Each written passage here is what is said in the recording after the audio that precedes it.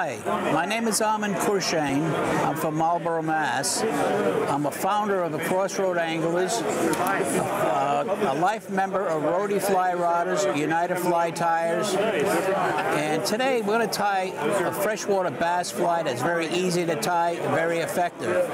This is an eagle claw hook available from any sports shop or Dick's Sporting Goods or Bear's Den.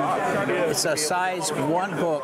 It's a bait holding hook, and this is what I use. And what I do is I take this is Kevlar thread. What I do is I crisscross this way and wind the thread over itself and cut the tag end.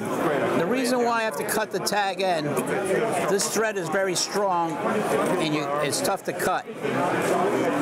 So what I do is I take a step further and I put cement. And what I use for cement is Sally Hansen Hard as Nails. I coat the shank of the hook. As a do-it-yourself wading the flats. I wind to the bend of the hook, and when I let the thread hang, when it touches the point of the hook, I don't go back any further. I stop there. This is because when the fish hits this, if you go back any further, there's a possibility you can cut the thread and the fly will fall apart. This is marabou. What I'll do is I'll take a bunch from the tail. But there are some places where you can also wait. Cut it. The unique thing about tie it in. It's just one of the easiest to get a car or a car and be able to kind of go anywhere you want.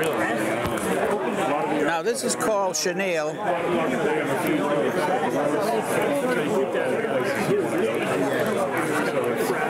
What I do is I wind halfway.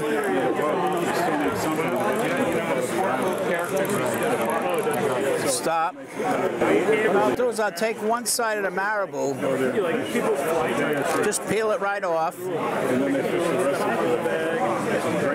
cut it, tie it in, wind the thread all the way forward.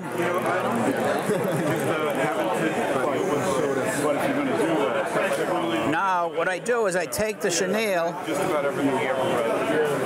You would still stay more in one place. The north end of Anvil. So what I do is I cross over. I don't know if I'm warmed up enough. Let's see how it goes.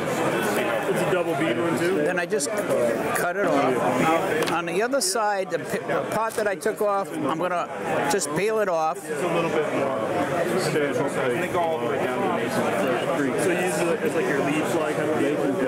I mean, there's still take you up checked in. So he'll tow a boat up.